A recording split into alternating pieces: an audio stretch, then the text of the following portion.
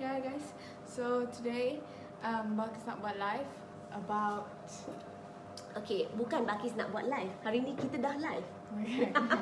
Alright, okay, what are we going to talk about? Hari ni ramai sangat orang-orang yang PM aunty yang tanyakan dengan saya bagaimana Dato Shareen boleh guide Kis untuk buat business online. So apa yang kami akan kongsikan hari ni, you all also boleh gunakan. So kepada all kawan-kawan, friend-friend kawan-kawan Balkis yang menonton, so you all semua pun boleh buat benda yang sama apa yang Kis buat. So tak ada apa-apa istimewa pun.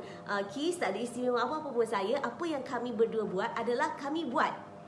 Okay, first tips daripada saya, I cannot go long because Kis dah cakap dah. Bila saya cakap Kis let's go for live tonight, because a lot of my friend in my Facebook tanya Mami macam mana Mami, yes, tanya Mami macam mana Mami boleh buat business online yang bagus, yang cepat, like change, like ting. Okay, the only first step, okay, Cik Zuri yang tanya kan, the first step yang saya buat yang membolehkan kita berjaya buat apa yang kita buat adalah satu, first tips is kita buat.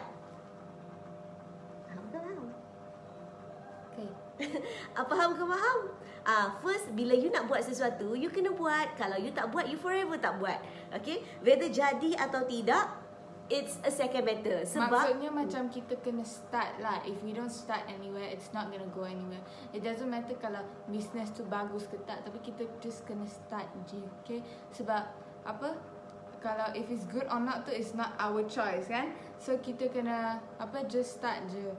Maksudnya just start to post, start to promote, just start. Okay, start now, because if you don't start now, you'll regret it tomorrow.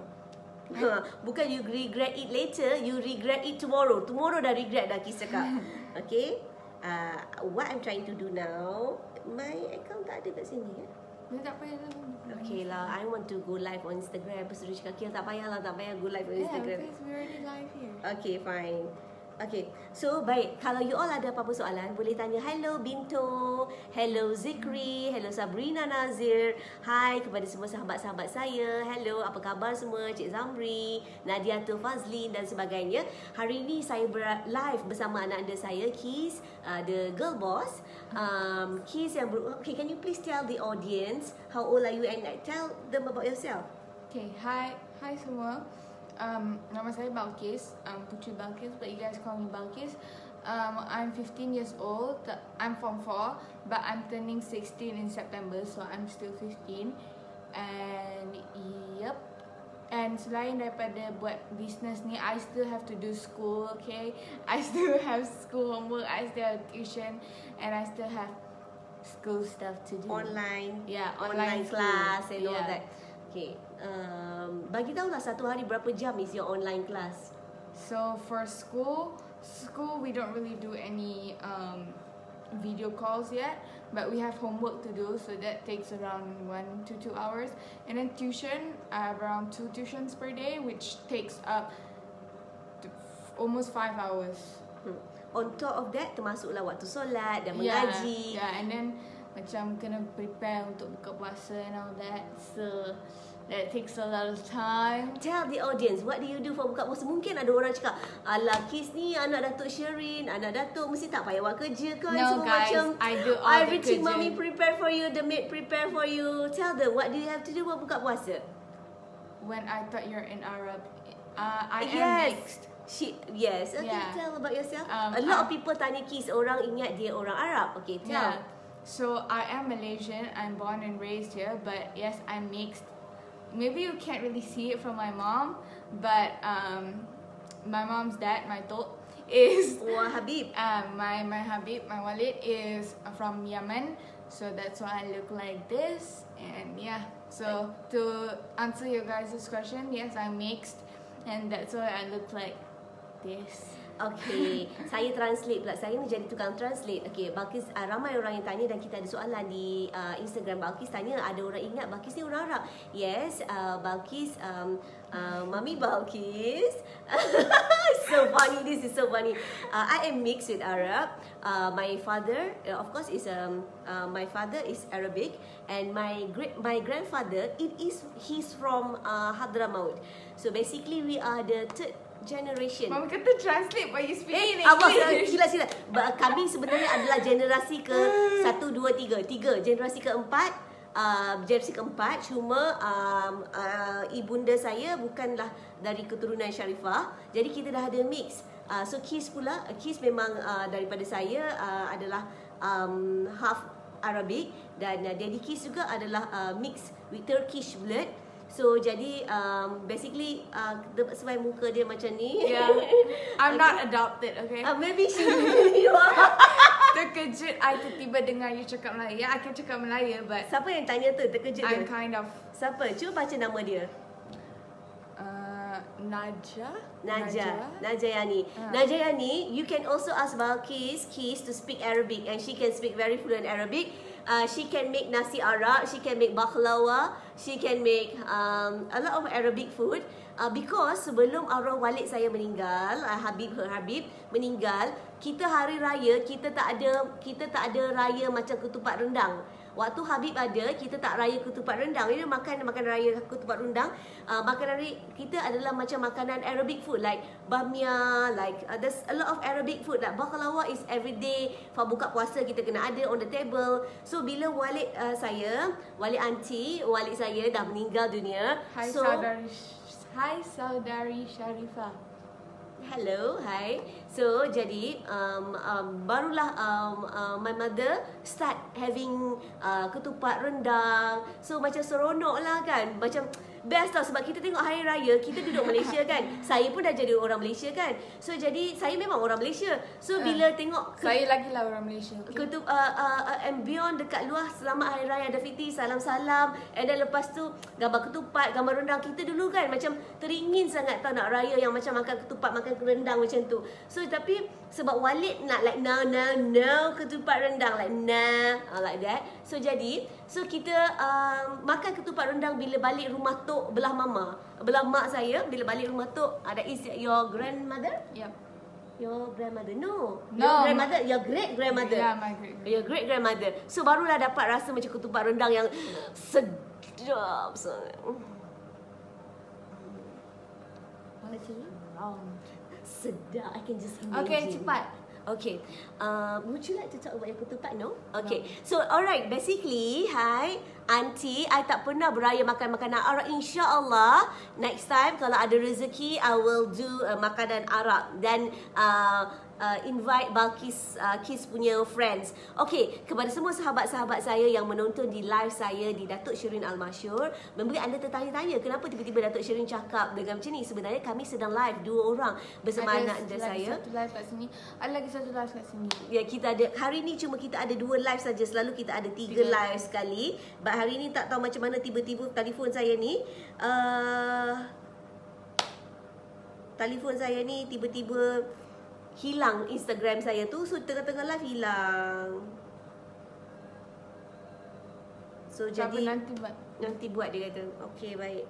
Takkanlah you want to make the break. No, you can talk. It's your friend.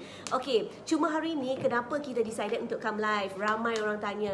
Okay, Datuk boleh tak share macam mana Datuk boleh buat business online dan tiba-tiba like ting, like get Kids to do business online.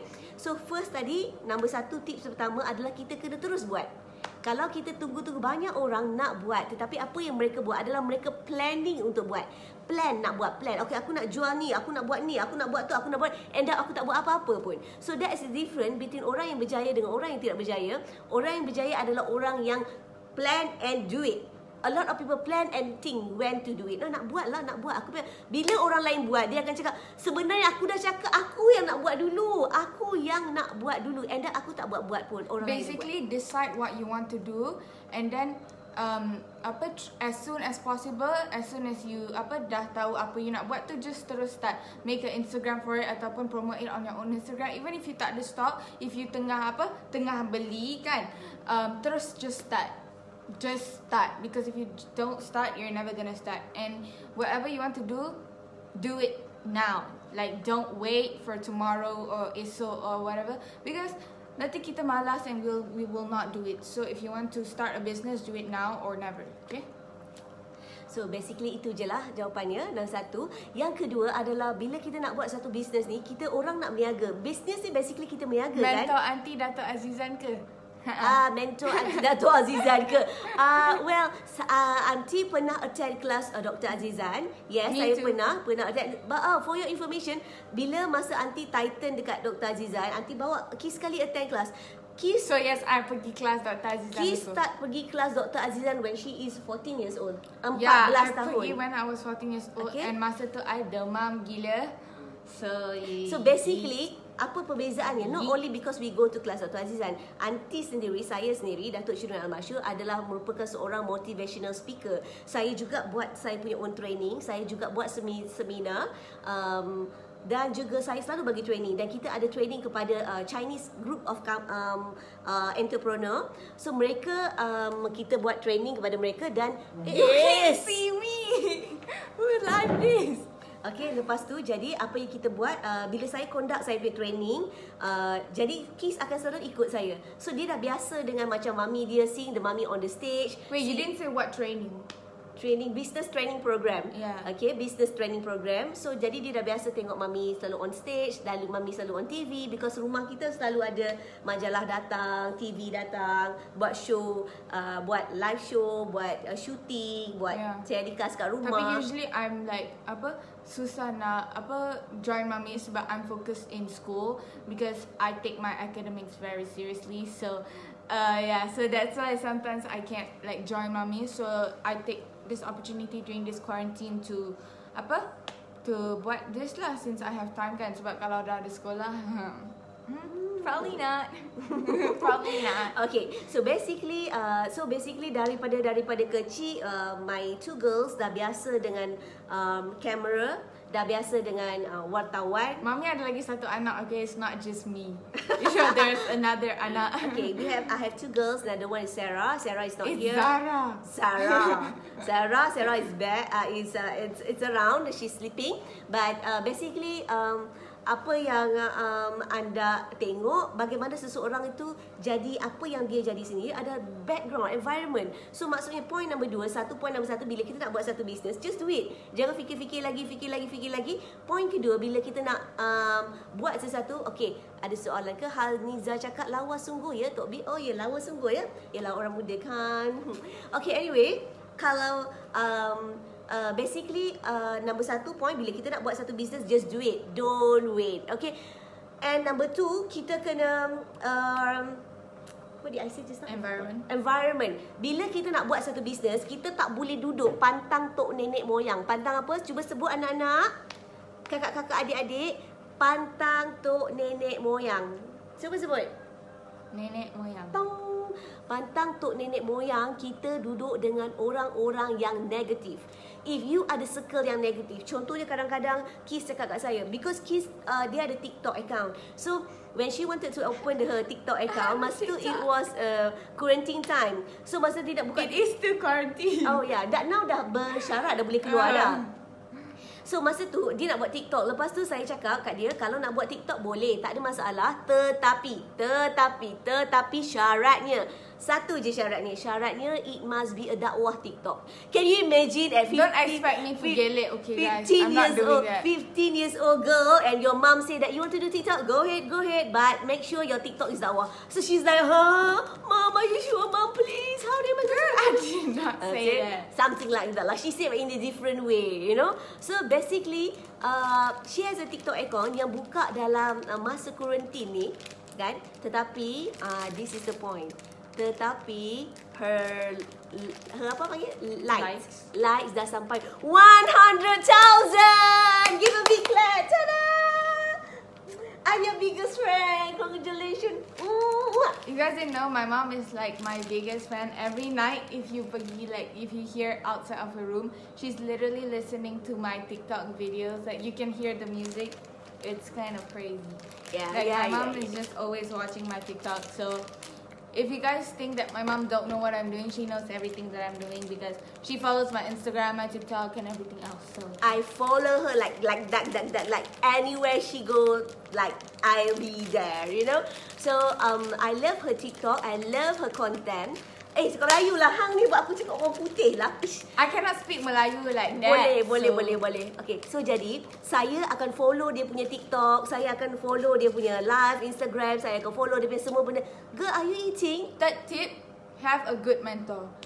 Excuse me, are you eating? No, I just eat candy.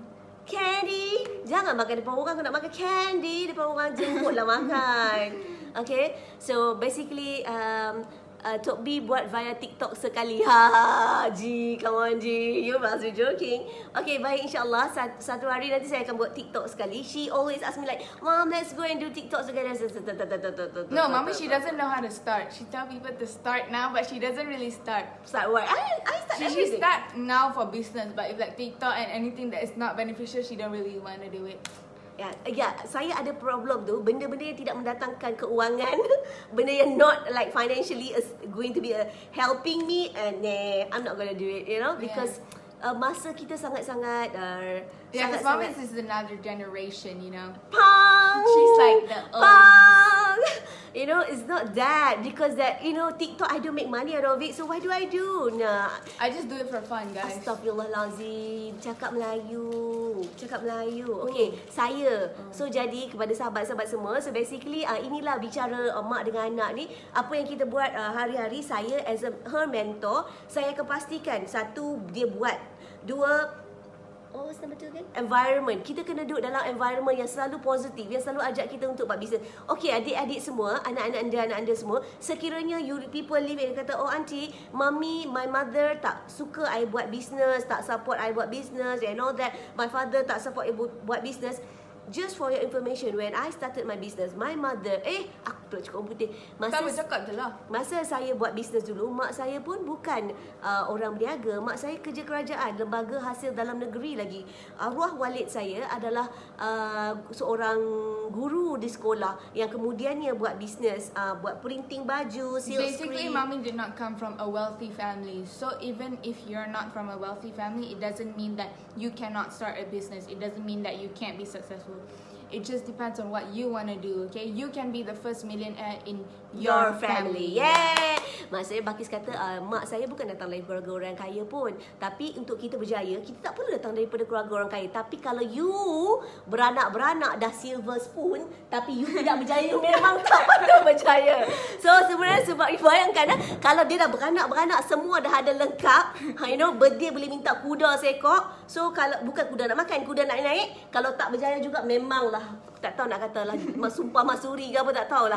So basically that's about it lah. So nombor satu, to me, kalau kita nak berjaya, kita kena buat je dulu. Tak apa, don't worry apa-apa orang nak kata, let me. So let the people who want to talk to you, or the people, if you think that somebody hates on you, just know that there's other people who like you, and the people who hate you, they are the ones who gonna like follow you. They are the ones who gonna watch your videos. They are the ones who are gonna like send your videos. Like my videos, my TikTok videos that I post on my Instagram has so many shares.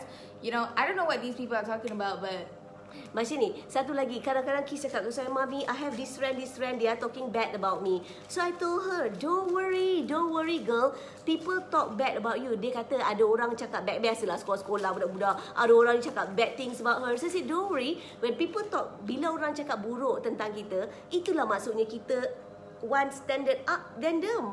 Bila contohnya, mana ada orang cakap buruk, semua orang cakap, banyak orang cakap buruk tentang Aunty Vida. Kan? Sebab Aunty Vida kaya. Betul tak? So banyak je orang cakap buruk tentang Uncle Alif sebab Uncle Alif kaya. So basically, kalau orang cakap buruk tentang kita, don't worry, ignore them. Sebab basically, if you're successful, people will hate on you. So jadi, tak kisah pun, kita tak boleh hidup untuk please semua orang.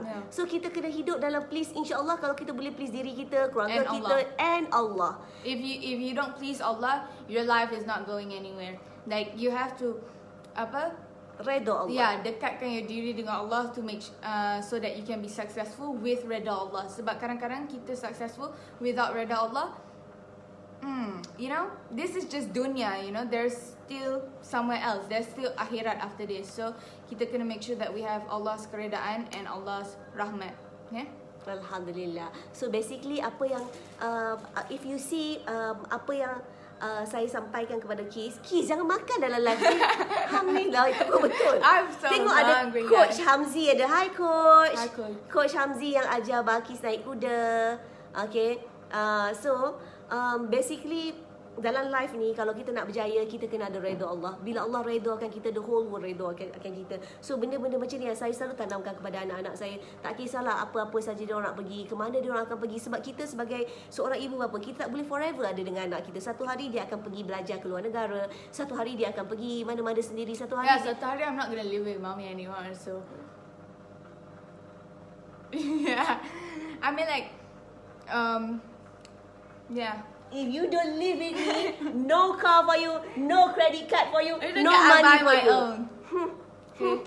So, Watch me, guys. Saya cakap kat dia kan, Mami buat rumah besar-besar, tanah besar-besar. Sebab you all dua beradik je, you all dua kena duduk buat rumah sebelah-sebelah dengan rumah Mami. You know, nice, with the bungalow house, with the swimming pool, semua kena duduk semua dalam rumah. So tak ada orang pun nak duduk dengan saya. So sebenarnya kan kadang-kadang kan, saya bercakap dengan kawan saya, tak guna pun kita buat rumah besar-besar. Sebab bila kita buat rumah besar-besar pun, nanti satu hari ni dia orang ni, anak-anak dia nak macam hidup dia sendiri tau. Dia rasa macam nak, aku dah besar sangat, aku nak pergi ada rumah It's sendiri. not about that. It's like Aku you wanna explore the world, you know? Ya. Dia Because nak, you're young. so dia orang ni tu macam basically saya rasa kan, kita dalam hidup kita kena just cari redha Allah, buat apa yang just Allah suruh, kita happy, make sure kita tahu perjalanan kita, hidup kita ni satu hari kita nak jumpa Allah. Itu je. So if you believe in that, macam contohnya tadi saya tak cakap, Balkis yang cakap sendiri, Kis yang cakap sendiri. Kalau nak berjaya, kita kena cari redha Allah. Untuk bila seorang anak berumur 15 tahun boleh cakap dalam live yang bukan mak dia suruh, dia sendiri cakap, kalau nak berjaya kita cari redha Allah. So that makes us as mother feel very good. Alhamdulillah. Sebab satu hari nanti kita akan let go anak kita.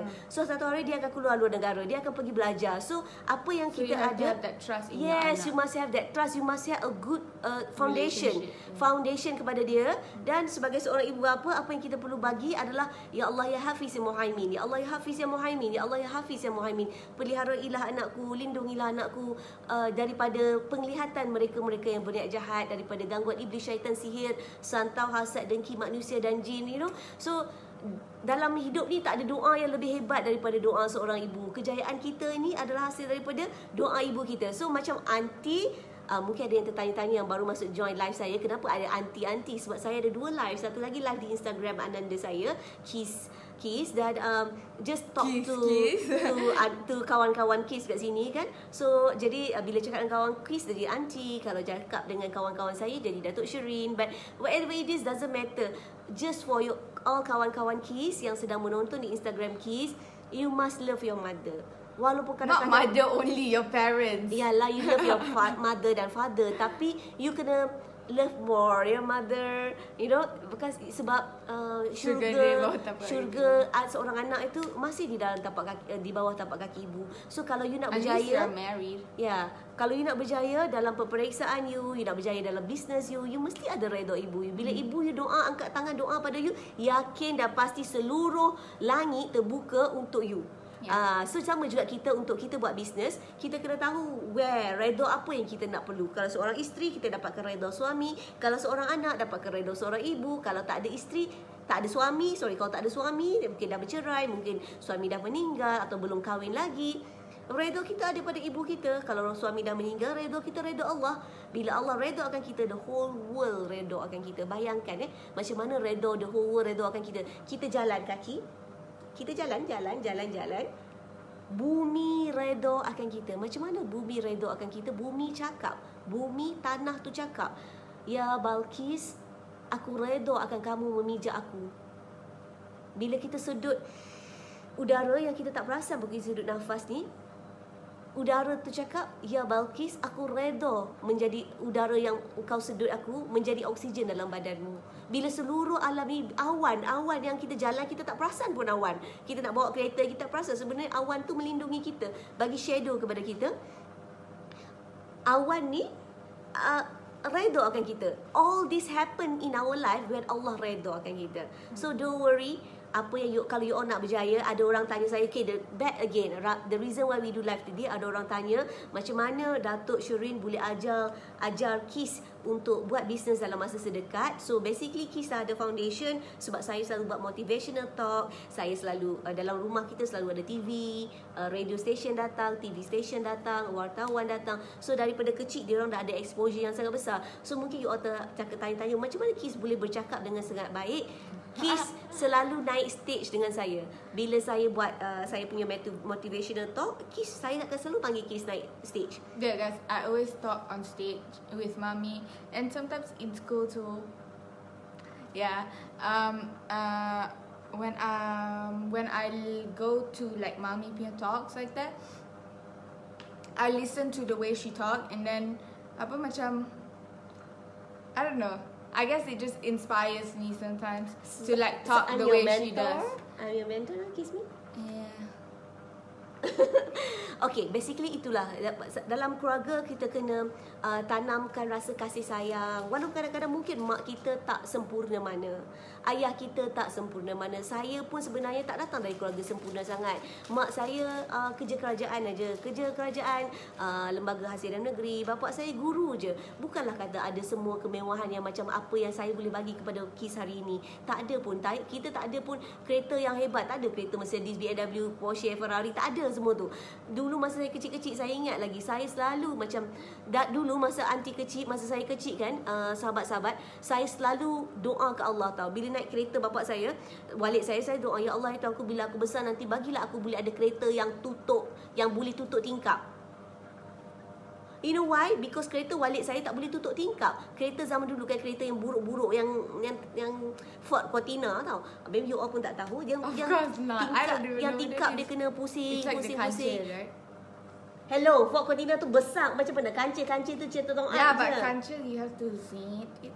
Depa mana tahu, you see kancil, dia kata jauh beza. Okay, tapi hari ni bila kita doa dengan penuh keikhlasan, Allah dengar apa yang kita doa. So hari ni Alhamdulillah kita ada, bukan kata kereta yang tutup tingkap, Allah bagi kereta yang boleh buka bumbung dan segala-gala semua ada. And you guys have to remember apa yang kita ada ni, it's not from our hard work tau. It's not from apa yang kita contohnya macam, contoh, if I get an A in my exam, it's not because of my hard work. Yeah, it may be like 2%, but most of it, in my opinion, is definitely from Allah. If Allah nak bagi, dia bagi. Kalau macam mami, if you all see her as successful, it might be just her hard work, maybe like 2-3%, but she is a very hardworking person. But most of it is from Allah, because if Allah nak bagi, dia akan bagi to whoever He wants to. So if you guys always doa and dekatkan your diri kepada Allah, He will give it to you. And remember, everything that we have today, like kemewahan yang kita ada, is all a test, okay? Apa yang kita akan buat dengan kemewahan kita. So kalau kita ada kereta mewah, what are we gonna kereta merah, okay, what are we gonna do with that car, you know? Are we gonna like show off? Yeah, show off, or are we gonna drive that car to go give charity, you know? Like G dengar? Like depends on what you want to do with your wealth, you know? And that is one of the 5 things that Allah is gonna ask us later on. So basically macam itulah. Apa yang kita ada ni sebenarnya bukan sebab kita power sangat, okay? Yeah. So bukan kita berjaya sebab kita power. Kita berusaha, kita buat live, kita buat FBX, kita buat, tak, bukan. Sebenarnya kita berjaya sebab Allah nak bagi kita berjaya. So if you believe in that, percayalah apa yang kami ada, apa yang kami dapat ni adalah, bagi saya selalu bagi tahu pada anak-anak, kita dapat ni sebab Allah nak bagi. Kun fayakun. That's all. If you think macam Kis kata, okay, sometimes you know, kadang-kadang anak-anak ni kata, I dapat good result sebab I rajin belajar. It's nothing, a zero. Yeah, but of course you still have to put in hard work. If you don't work, there's no result. But you still have to put in hard work. But at the same time, you have to put your faith in Allah and believe that He hears your doa. Believe that, you know, even though there's billions of people in this world, He hears your doa, which He does. He hears every single one of our doa. So Masya Allah. Tengok, maksudnya walaupun ada berjuta-juta, berbilion-bilion rakyat dalam umat hamba Allah dalam dunia muka bumi ini, sama ada tak kisahlah Islam atau kafir dan sebagainya, tapi Allah dengar setiap daripada orang berdoa. So jadi kita kena doa, tambah-tambah kita sekarang 10 malam terakhir, kita mestilah selalu doa. Doa tak semesti ada orang kata, "Aunty, saya tak pandai sembahyang. Macam mana saya nak doa?" Don't worry, start somewhere. Kalau kita belajar, contohnya you tak pandai sembahyang sekarang, tapi you nak belajar. So jadi you start tengok buku agama, you start belajar sikit-sikit. I mean, at this point kita tak payah baca buku pun. We have internet with us. Like you guys can just search on YouTube like how to solat 101. There's probably like billions of videos for you to follow. It's apa? There is no excuse in this time that we live. You know, everything is at apa? Dipetik fingertips. Yeah. So macam apa, you have to start somewhere. If you say that, oh, I tak pandai solat, so I tak payah solat, that's not the right way, because you have the apa, you boleh cari jalan untuk apa, try to solat, and and always doa lah. Betul. Apa tu? Doa, usaha, tawakal, yakin, insya-Allah boleh beroleh kemenangan. Yes. Okay, so basically, hari ni dah habis lah. Kita bagi tips sikit kan on bagaimana Kiss boleh start her business. Basically memang kita decide, macam tadi dalam PKP saja Kiss start dia punya TikTok account dan sekarang dah ada 100,000 like. It's just likes for me. Well, it doesn't tak kisahlah like ke follower, doesn't matter. Bila kita bersyukur, dalam Al-Quran Allah kata, sekiranya kamu bersyukur akan nikmatku, akan aku tambah nikmatku. Kalau berdapat 100,000 tak reti nak bersyukur, Allah tarik balik. So at least start learning bersyukur. Kalau you buat business you baru jual 2 keping roti, jual 2 helai baju, say Alhamdulillah. Bila kita bersyukur kepada Allah, Allah give more and more and more. So don't worry, ladies and gentlemen, anak anda yang semua yang aunty sayang sangat-sangat dekat luar sana, don't worry, make doa, ingat ke Allah, you know. Ada lagi banyaknya message. Sorry guys, I also pernah pergi kelas. Okay. Oh my god. Wow, banyaknya orang hantar message minta maaf. Sorry guys, Aunty I tak suka scroll. tengok budak-budak yang merempit. Aunty tak suka tengok budak yang merempit. Even Bakis, if you merempit, you're out.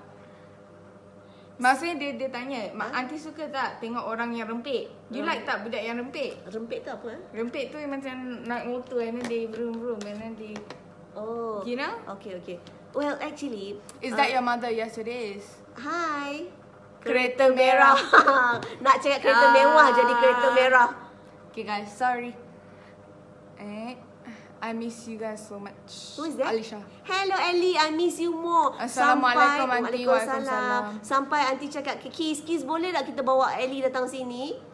Sama macam, because I want Ellie to be This is a blessing joining your life today. Thank you. You beautiful. Boleh jadi menteri ni. Amin ya Rabb. Yes, banyak orang like that always ignore the hate. Yes, always ignore the hate. Nak sikit. Ellie, I wanted you to come here. Aunty boleh share about your business? Aunty boleh share about your business. Well, nantilah kalau one Kak day. Kiss start buat baju raya tahun ni ke? In fact 4 days ago je Bakis baru start. So okay, 4 hari je Kiss baru Bakis baru start 4 hari lepas. 4 hari lepas buat dia punya account Instagram. Dan dia dah jual lebih daripada 60 helai baju. Lebih 60, 30 tak sampai 100 helai baju. Tak tahu lah berapa exactly. Almost 100,000. Almost 100 helai baju lebih lah kan. So tapi income first few days dah lebih daripada RM10,000. This is the first few days. No, maksudnya hari kedua. The third day, yesterday. Second day lah. Third day dah sampai lebih pada RM10,000. So untuk orang untuk berumur 15 tahun, and her sale is already almost 20 over 1,000 now, kan? So macam sesuatu yang amazing to me, you know. Sebab not easy to get 20,000. Orang dewasa pun mungkin ada sahabat-sahabat saya yang sedang menonton live saya, mungkin tak ada 20,000 punya sale dalam waktu PKP ni. Dan dia baru buat 4 hari dah dapat 20,000 punya sale melalui Kisell, Instagram Kisell. So boleh tak you tolong tulis Instagram QIS.SELL kepada yang belum follow. I like this design baju too. Thank you. If you like it, you should buy it, because we have a promotion, okay guys? Kepada the actual price is RM199 and then sekarang kita ada promotion 150. Tapi promotion ni akan end very soon. So kalau korang nak beli, korang kena cepat-cepat beli sebab ni baju raya kot. Baju raya RM150 mana nak dapat. So kalau korang nak, korang kena cepat-cepat beli sebab kalau tak nanti colour habis. Macam ada satu colour ni, it's olive green. Olive green dah completely sold out. Baju display pun dah habis dah. We completely sold it out. So kalau korang nak, cepat-cepat beli, okay? Because ada a few colours yang tinggal satu je. Nanti Balkis akan go through one by one. So yeah, congrats Balkis, thank you so much. That's my senior. Oh, hello. Hi Arisha, thank you. Okay, so basically dalam masa 4 hari, dalam masa PKP 4 hari, dalam masa PKP dia start buat akaun TikTok. Akaun TikTok dah ada 100,000 like. Yeah, like 100,000 like, dan 4 hari lepas dah buat akaun Kisel, @Kisel, and we've reached 100 followers. Thank you guys. Terima kasih. It Okay, means a follower lot, dalam Kisel tak banyak, 100 sahaja, tapi view 600. 600. So I know you guys are stalking me. I know you're stalking me. If you want to stalk me, just follow me, okay? Just follow. So saya cakap tak apa, walaupun orang tak follow kita, tapi dia dah tengok. Sebab 600 orang tengok tiap-tiap hari. Sebab kita ada insight dalam Instagram tu, 600 orang tengok. Sebab tu kita boleh jual dengan banyak. So kepada semua sahabat-sahabat yang buat bisnes, dah tengok tak ada orang like pun, dah frust. Don't worry guys. Tak nak buat dah. Don't worry. Ignore it. Kalau ada orang like ke tak ada like, cuba you all tengok. Saya posting saya punya Saudagar Arab Malaysia. Kepada semua yang menonton, boleh follow Instagram saya, Saudagar Arab Malaysia juga, one of my businesses. Tak ada orang like pun. That is not mommy's Instagram. That's her business Instagram. Okay, Instagram saya adalah @Dato Shareen Almashoor, DATOSHAREEN This girl Almashoor. really plugging herself. Of course. So I selalu tengok baju-baju Dato tu Shareen yang Almashoor kepada yang nak tengok business, one of my business is Saudagar Arab Malaysia. Tak ada orang like pun, especially dekat Facebook saya. Kalau saya update tentang Saudagar Arab Malaysia, tak ada like. Tapi kalau kita update muka je, ramai beratus-ratus like. But to me, don't worry, don't care ada orang nak like ke tak ada orang nak like, sebab the main thing is kita dapat the sale. So basically, so now, ladies and gentlemen, we would like to show you all the clothing range for Kisel. Okay, jom. Ramai yang tak sabar-sabar nak tunggu. Oh, maybe kita nak tunjuk dulu dalam packaging Kisel. Okay. So kalau korang beli belakang sikit. So kalau korang beli daripada Kisel, this is what you guys are gonna get. So it's gonna come in this brown packaging with my face on it. It says thank you. Okay, and then first you guys akan dapat the baju, of course. Tunjuklah bajunya. Sekejap. The baju yang you guys beli. Okay, beading dia cantik sangat. Ni ada stiker kita. Di belakang ni ada bookmark. Free bookmark, complimentary. Okay, semua orang akan dapat bookmark ni. Tengok. So macam aunty simpan bookmark ni, aunty simpan dalam semua dalam Quran nanti. I put in my Quran, surah Al-Waqiah, surah Al-Fat, surah Yasin, so tanda-tanda semua surah. And then you guys are gonna get a free gift. Either you guys are gonna get a tea tree oil facial cleansing wipe. Ni macam makeup wipe lah. Okay? Okay, but before that, I nak tunjuk, nak bagi tahu, tea tree wipes ni adalah dia wet wipes, ya, cuci basah cuci. Tapi ini adalah tea tree wipes ni dapat certification daripada Ministry of Health Singapore, Kementerian Kesihatan Singapura, bagi certification 99.9 bacteria free. Okay, macam Dettol untuk tea tree wipes. Bayangkan. But this is for your face and your body. This is face, body. I used to wipe my expensive handbag. Yeah. I used to wipe my Christian Dior, my you Louis can wipe Vuitton. anything with this. So yeah. Meja, kalau you ada anak kecil, baby kan. And if you have black heads or white heads, it gets it out. I used to have that, and now I don't because I use this. So kepada Okay, orang ni yang free gift tau. Okay, you guys will either get this atau this. Kurma from Saudagar Arab Malaysia. ya, kurma daripada Okay. Saudagar Arab Malaysia. Banyaknya. Okay, so you guys are either gonna get that or the kurma. Okay. Best kan, beli baju dapat macam-macam hadiah. Okay, now kita akan tengok baju-bajunya. Persilakan. Tada! Teng teng teng teng. Cantik, cantik, cantik. Cantik, cantik, cantik. Okay, so Balkis akan tunjuk satu-satu, okay, the colours so that korang boleh DM at Kisel untuk order. Tapi dah tak banyak dah yang tinggal, okay? Tinggal 1, 2 je. So siapa yang nak cepat-cepat ya DM at kiss.sell sebab kita dah nak habis dah. Safia kata, I selalu tengok baju-baju you post, I love dan teringin nak ada. InsyaAllah Safia boleh order cepat-cepat. Kalau yang berada di KL dan Klang Valley dan juga Selangor, kita boleh hantar melalui Grab. Yep. So kita akan hantar melalui Grab sahaja, okay? Okay, so first kita ada colour ni. Ini colour apa? Ini colour Ash brown. ash grey. Ash grey. Yeah. Okay. Okay, terangkan. Ni colour ash grey. Tengok flow dia. Kalau korang tak tahu baju ni, dia free size, okay? Free size. So semua size, semua ketinggian, semua boleh pakai. I tinggi, mak I tak tinggi sangat. So dia pun boleh pakai sebenarnya. So semua ketinggian, semua size boleh pakai. My mom, dia macam, dia taklah tinggi, as you can see. So dia pun boleh pakai. So kalau korang rasa korang tak tinggi sangat, korang boleh pakai juga. Tapi dia ada tali ya kat dalam, so boleh ikat. So apa, nampak waist kita kecil sikit kan? Okay. So next kita ada colour emerald green. Emerald green dah tinggal 1 ke 2 je kan? Emerald green tinggal 1 je guys. So kalau korang tengok colour ni cantik sangat. Tengok dia beading dia. Ding ding ding ding ding. Okay, cantik sangat. This is, I think yang ni ada lagi 1 piece je. Satu, okay bayangkan, guys. you bayangkan sini, dia punya crystal beading ni sangat cantik. Ini semua hand stitch ya, jahitan tangan. Semua crystal beading ni jahitan tangan tau. Mana ada crystal beading nak jahit dengan mesin kan? Semua ni jahitan tangan, tengok. Semua jahitan tangan, and material ni adalah satin. Satin silk yang sangat soft. Satin ni bila kita pakai dia nampak flowy yang sangat cantik. I think you shouldn't move that. It's blocking the lights. So lepas tu bila you should just put here. It's look good. So belakang dia macam ni. Dia tak akan melekat pada badan kita bila kita pakai, tapi dia ada tali di dalam. You mind to take it out the tali? Dia ada tali kat dalam, so korang boleh ikat, nampak nampak slim sikit kan. And then so ni perfect sebab bila nak ambil OOTD boleh ikat. So nampak kurus. Lepas tu bila nak makan boleh buka. So dah free dah, okay? Boleh, bila nak makan boleh buka. Nak OOTD. So I always do that sebab OOTD kita kena nampak slim kan. Lepas tu dah okay dah. Okay? So this is emerald green. Boleh DM at kiss.sell untuk beli. And next kita ada our classic black. Black I think tinggal 2 lagi kan? Yeah. Black tinggal sikit je sebab banyak orang suka black kan. Black it looks like this.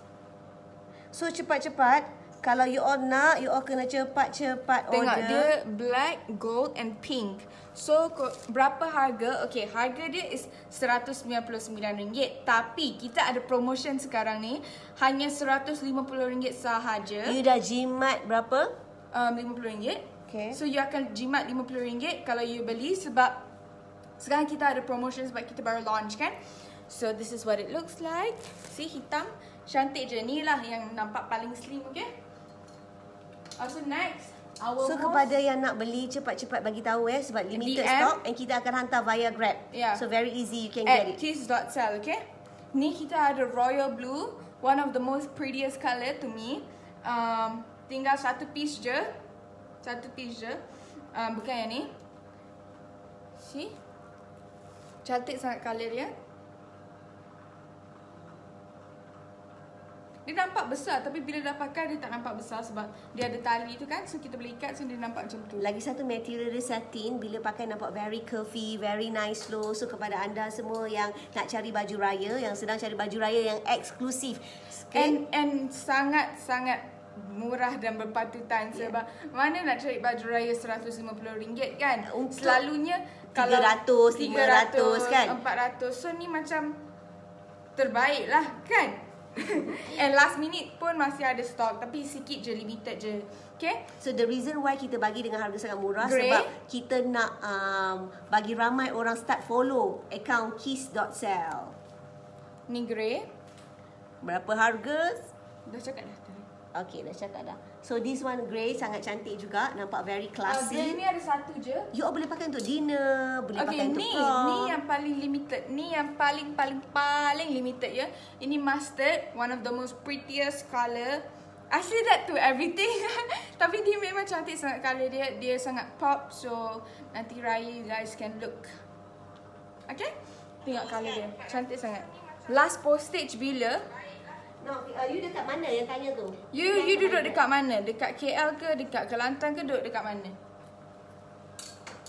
Next, we have white. Tomorrow kita last postage. So malam ni kena order. Hari ni kalau korang nak, today last order untuk apa yang nak post. Okay? Untuk Grab masih boleh lagi. Untuk Grab boleh.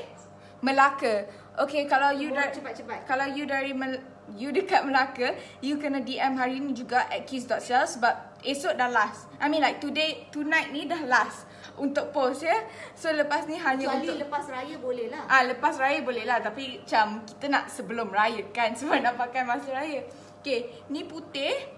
Putih cantik sangat. It's so elegant, okay. Dia punya crystals dia adalah dark blue, light blue and gold. Okay, cantik sangat, tengok. See? Cantik sangat, boleh pakai untuk dinner, untuk prom, untuk bridesmaid, semua orang boleh pakai, okay? Tengok, okay?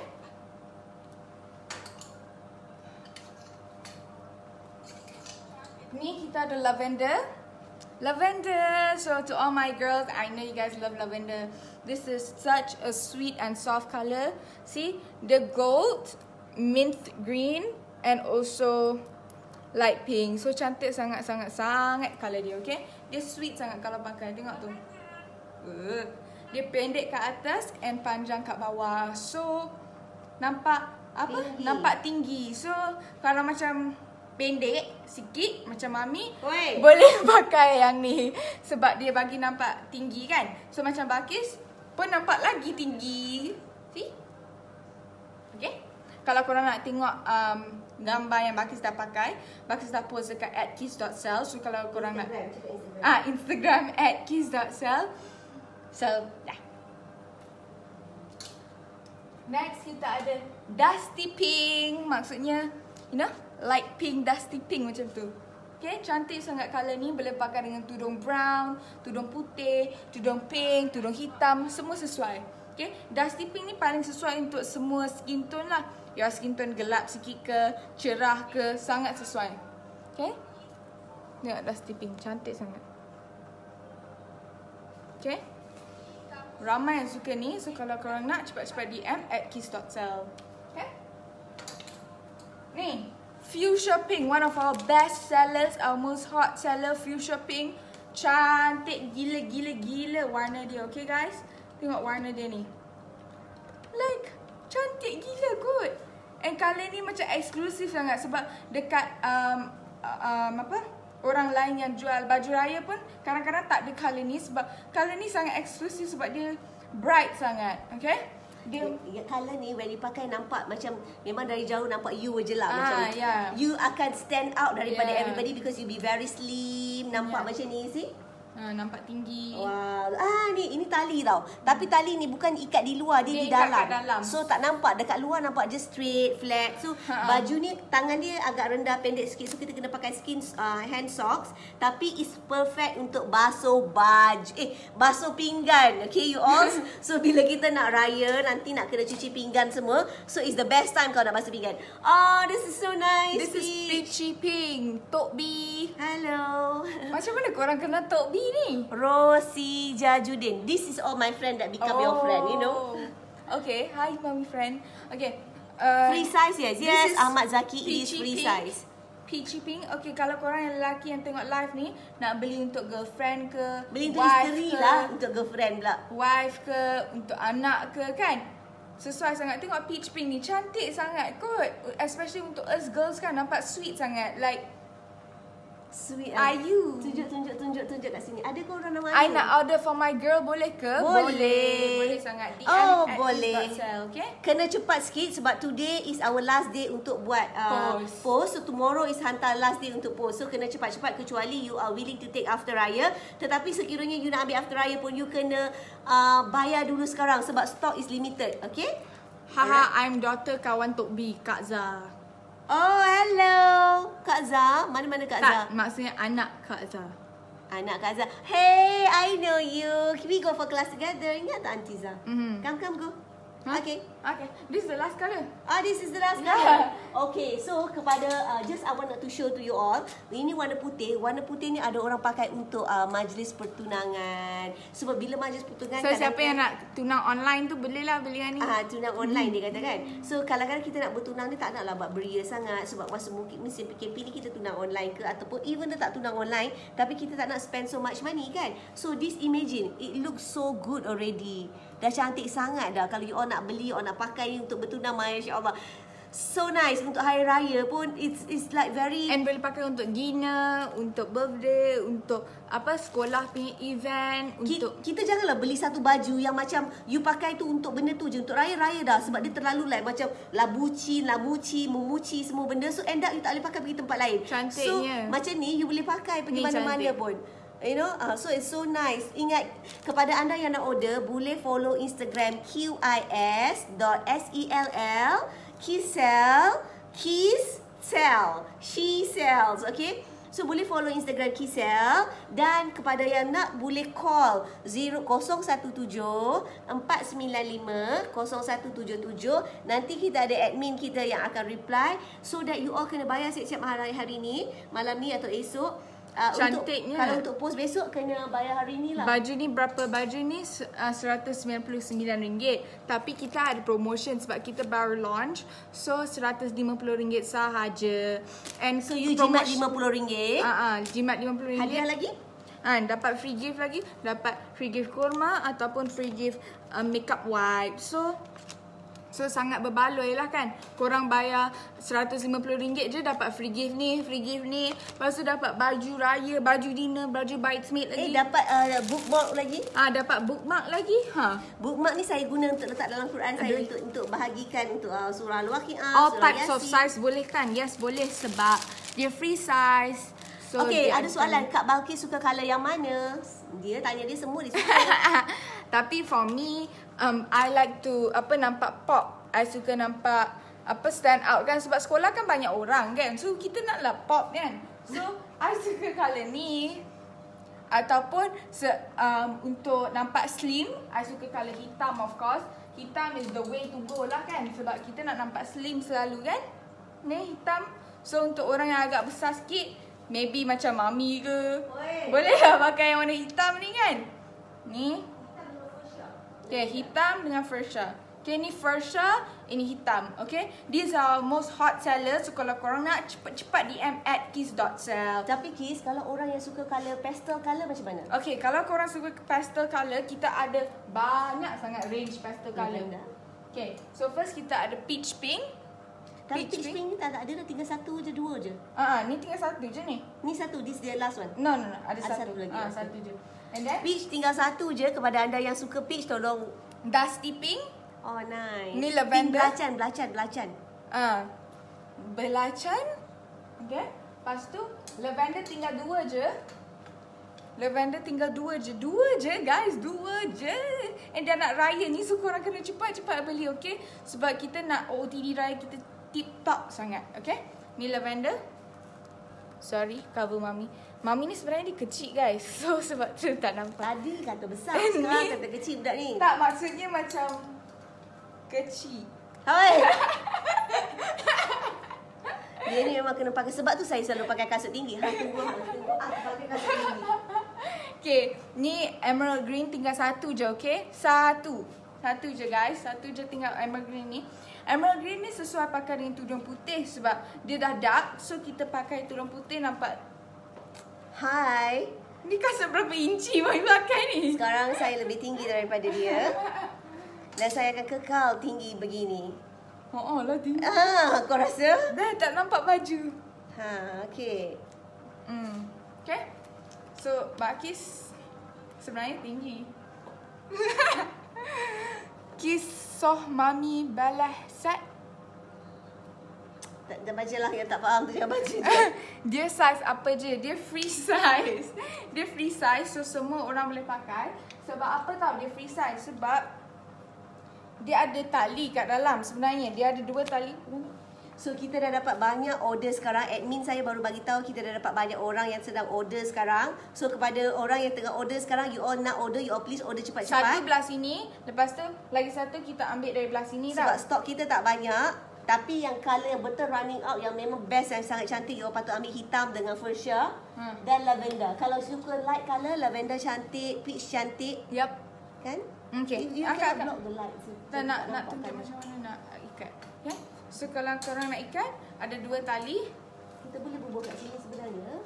Macam ni je. Ni ikat kat dalam tau, bukan ikat kat luar. So ada 2 tali. So korang ikat je. Macam tu. Belakang. Ikat kat belakang. Ikat kat belakang. So ikat di dalam baju kita, bukan ikat di luar dan nampak. So bila nampak dari luar macam tak ada apa-apa lah, macam cantik sangat. Macam tu.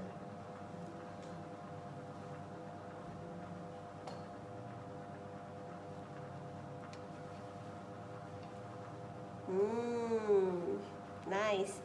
Okay. So tengok the drop, sangat cantik. Fuchsia ni pun dah memang dah ikat dah. So kalau boleh tengok, ni tapi kena ikat kat dalam lah kan. So kalau korang tengok, drop dia cantik sangat. Sekejap aku tunjuk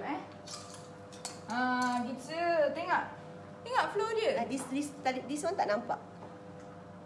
Okay, tak apa. Oh ya, dia lambat sikit, dia lagging sikit. Tak lah, this is you're watching this. Tak. Oh tak. Okay, anyways, tengok drop dia cantik sangat. Nampak tak? Dia macam flow je. And kenapa Balkis pilih design yang pendek kat atas and panjang dekat kain dia, sebab kita nak nampak tinggi kan. So tak pakai kasut tinggi pun dah nampak tinggi. So kalau korang boleh tengok, dia pendek lepas tu panjang. Tengok, dia tak habis lagi ni tau. Ada kat bawah lagi ni. Tu dia. Kalau korang pendek pun still boleh pakai. Okay guys, this is not untuk orang tinggi. This just makes you look tinggi. Ni buat you all nampak tinggi. Okay? Ya, macam tinggi macam saya sekarang. Ada size apa? Free size. Okay, so ada apa-apa lagi soalan? So kepada anda yang dah tak ada apa-apa soalan. Berapa? Okay, price dia RM199.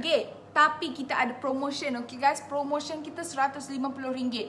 RM150 ni Jimat RM50. Jimat RM50. Dan promotion ni akan end, akan habis bila-bila masa saja. Very soon. Dan dia akan dapat, dan juga akan dapat free gift. Ni tea tree white. Ni untuk lap muka, okay? Dan ataupun kurma. Okay? Okay, so korang akan dapat baju worth berapa ringgit? Okay, tea tree white ni RM8. Yang ni pun RM8. So korang akan bayar baju RM150. Dapat free gift RM8. Ya, dah kurang lagi. So RM140 macam tu. Mana you nak cari baju raya RM140 yang ada crystal beading, yang ada hand jahitan tangan. The reason kenapa kita ada benda ni semua adalah sebab kita nak bagi promotion kepada page Instagram kita, page Kisel. Itu saja dari kami untuk kali ini. InsyaAllah kita jumpa lagi pada masa akan datang. Jangan lupa untuk follow kis.sell, KIS.SELL, dan jangan lupa untuk beli malam ini juga, kerana besok adalah postage kita terakhir. Kita akan hantar postage pukul 10 pagi last besok. So kepada anda yang nak, tolong call 017-495-0177 tak ada tulis dekat bio Kisel, atau pergi ke Instagram QIS.SELL. Terima kasih semua. Assalamualaikum. Bye.